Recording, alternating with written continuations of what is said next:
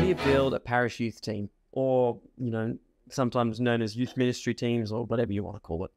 So the first thing we need to do is we need to know our community. We need to provide the invitation to our incoming leaders, and then we need to give clear expectations. There are 3 areas. So the first, knowing your community. It's always good, especially when you're moving into a new context, to really get to know the community and how things run and operate and that sort of thing before we go straight into inviting people to be leaders in a team. I've often had experiences where, where we can jump the gun too early and you get particular people involved in a team, and you can begin to learn that they have strengths in different areas, and that perhaps bringing them into a leadership team wasn't the right thing for the team, or it wasn't the right thing for the individual. So having that sort of savviness to begin to read the community and read what you need for that context is a good thing.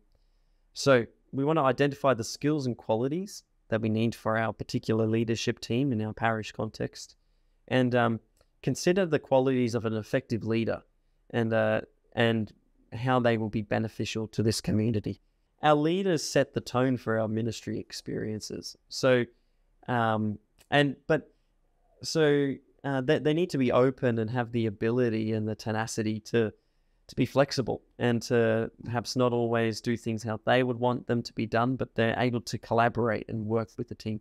And it's always important to just ask around the community and see who would be a good person for that. So ask your priest, consult with them. Who do you think a good leader would be for this experience?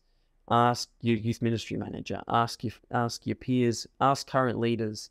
And then what you can do together as a team, instead of just saying, oh, this person could be a good leader and just jumping straight into inviting them, is actually start to test that a little bit and just observe, maybe invite them along to something and give them the opportunity to help out with something, and start to go from there. And so we don't want to jump straight into just bringing people into a team. Not everyone needs to be a leader or should be a leader at some particular given moment in their life. Sometimes people just need the opportunity to receive.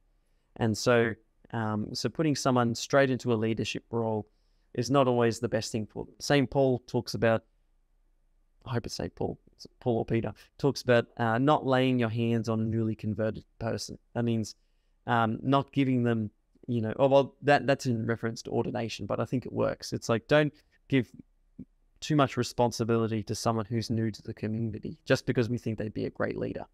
So the second area is to provide the invitation.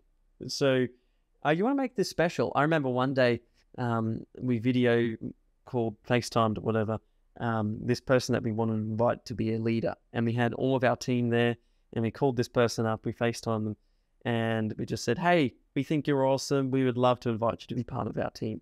And this person thought it was really fun and felt really encouraged and just thought, oh, wow, these people see something in me.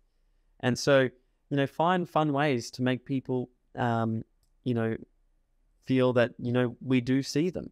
And that's true. We do see them. We see something in them, and we want to acknowledge that. So celebrate that. The third area is, look, we've invited someone to be part of a team, and now we want to make sure that the expectations are clear.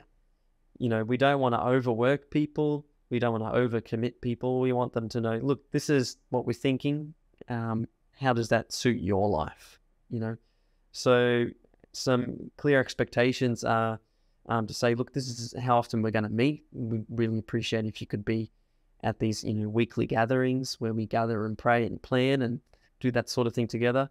You want to provide opportunities for training and say, hey, look, if you don't have all the skills right now, that's okay. We want to walk with you and journey with you as you grow in confidence in this area or that area. And we're going to provide some training. And then the other thing is, well, probably to start with, is to make sure you're utilizing their strengths. Allow them to serve in the areas that they're passionate about and that they want to use as, it's their gifts. They know how to use them. And then it's important as we go along to always be open to feedback, to say, hey, look, you've been volunteering with us for a little while. How's your experience going? Is there anything that we can do to help you grow as a leader, or help you to lead in these particular contexts? And then this is really underrated, but I think we need to do it more. But it's celebrate together more. Celebrate your wins and be with each other in your losses. Eat together, pray together, have fun together, go do social things together. It's important that you celebrate each other. And that's where we could, towards the end of a year when we've been serving together, is we can, bring in the parish community and say, hey, look, we're offering a Thanksgiving Mass where one of the special intentions for this Mass is we're going to pray for our team who's been serving all year. And so those are 3 tips that I would give to help start a youth ministry team.